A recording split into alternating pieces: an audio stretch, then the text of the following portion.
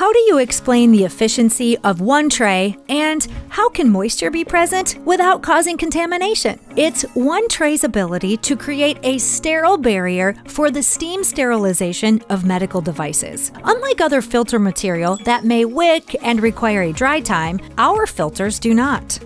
Our hydrophobic filters prevent wicking from the start without the need to dry. Microbials are blocked, yet steam molecules pass through and sterilize the instruments.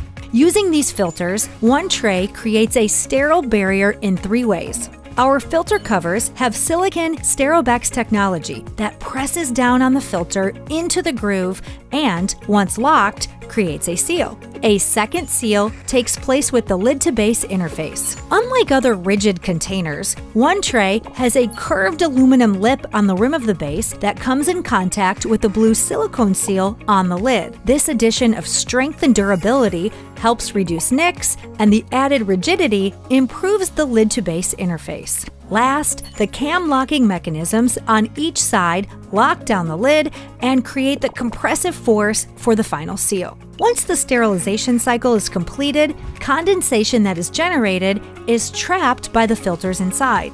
This retained moisture is normal, collects in the bottom channels of the tray, and is sterile. No microbials can get in, and no microbials can spontaneously grow in sterile water. One tray's ability to create a sterile barrier is what allows 0 dry time runs with moisture present inside of the tray. To learn more about the One Tray technology, visit onetray.com or call 937-619-0138.